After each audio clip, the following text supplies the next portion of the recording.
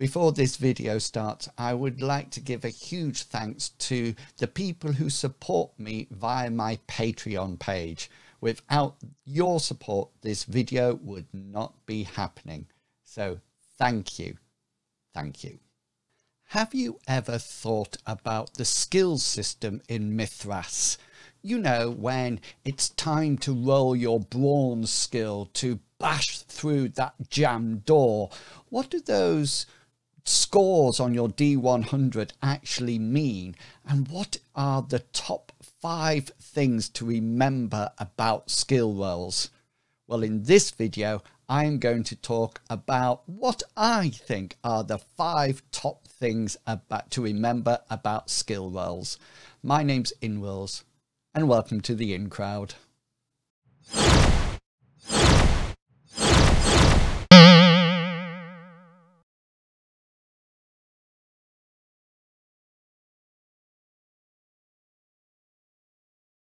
Hello and welcome back. You have stumbled across one of my short rules videos, all to do with the Mythras rule set. In these shorter rule videos, I tend to focus more concisely or in depth of certain rules associated with the Mythras system. But in this video, I'm going to change the format slightly, and I'm going to share with you my top 5 tips about ensuring the skill system runs smoothly in your game. Now, just to let you know, these were the top 5 things that I had behind my screen, on my notice board, on my pad. So when I was first GMing the game, I had them to hand, so I knew exactly what they meant, and it really did help to make the game run more smoothly. Now, just to let you know, this video is only going to be about skills, and I'm going to do another video about difficult grades and the different types of roles, for example, opposed or differential roles. Okay, let's get on with it. Here's my top 5 tips. Top tip number 1, always succeed. So remember that when rolling the dice 1d100, it is important to remember that a roll of 0-1 to 0-5 is always a success, no matter what the character's skill level is or difficulty grade of the task is set at.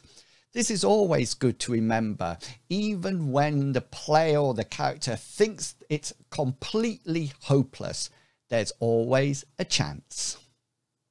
Top tip number 2, always fail.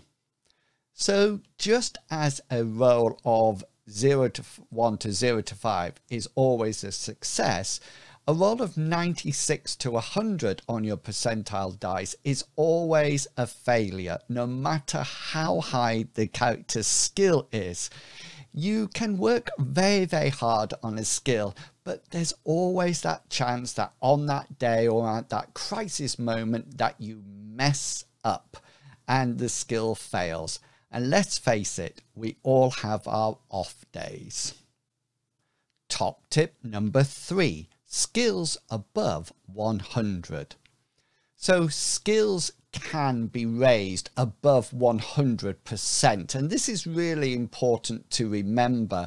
And even if you're just starting off with Mythras, your players might be saying, well, what's the point of raising skills above 100? Well, the important thing is that the amount that the skill is over 100 is actually used to subtract a certain amount from the opposing roll of a character or a monster. So I'll give you an example here.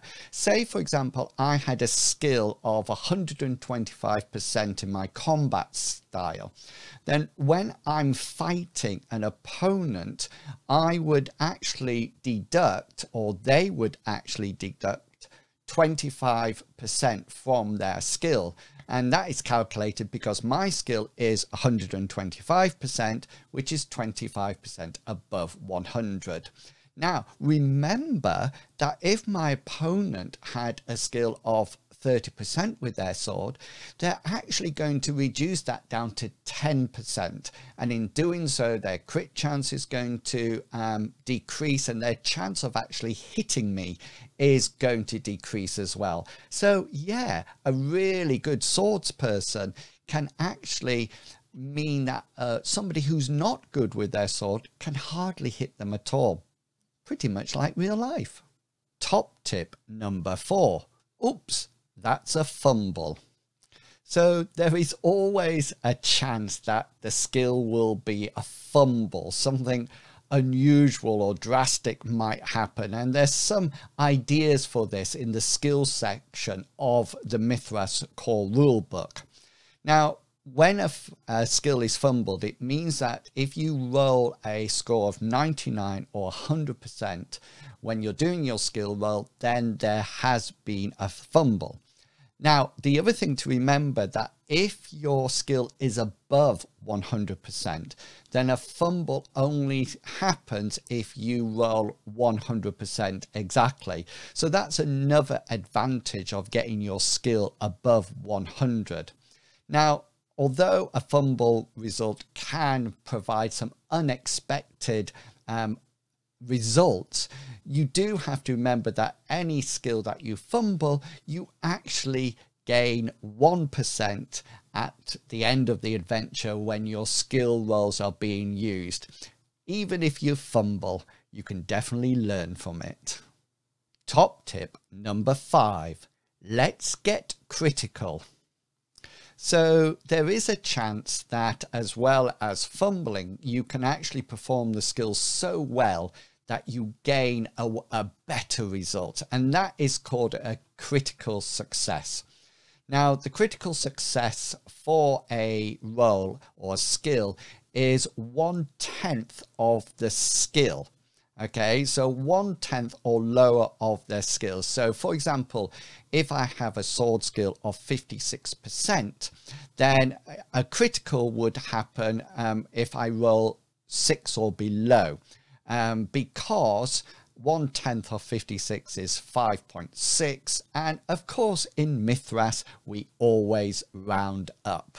So just like there's a chance to fumble, you can also have the chance to do something amazing. And that's it, my top 5 tips for using skills in Mythras. If you would like a more in-depth look at the skills, then I'll link a video up at the top here, so you can click on and see the original video that was done in a lot more depth. I hope these top 5 tips have been helpful for you. And remember, if you would like me to cover any other rules in the game, then do just drop me a line or an email or put a comment in the comments section below. Okay, so until next time, I hope all your post rolls are successful and reward you with a well-deserved special. Happy Mythrasing, everyone. See ya. Bye. I don't know why I do that with my finger.